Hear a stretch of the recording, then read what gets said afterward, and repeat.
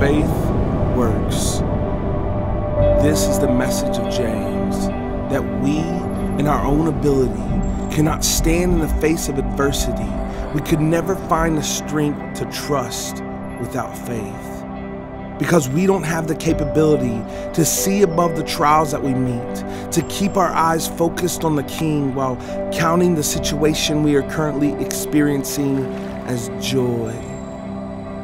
Faith works. This is the essence of James. We don't work to be saved. We work because we are saved.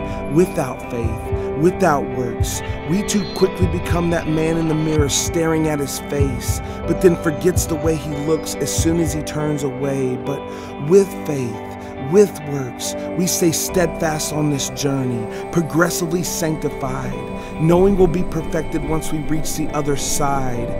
Faith works.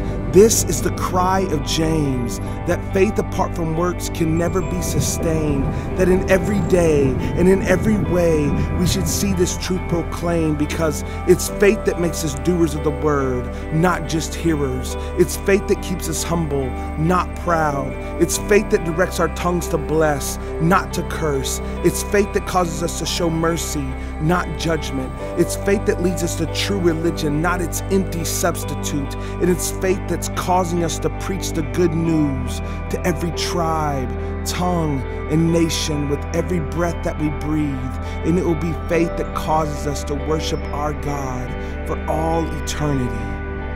This is the message of James. Faith works.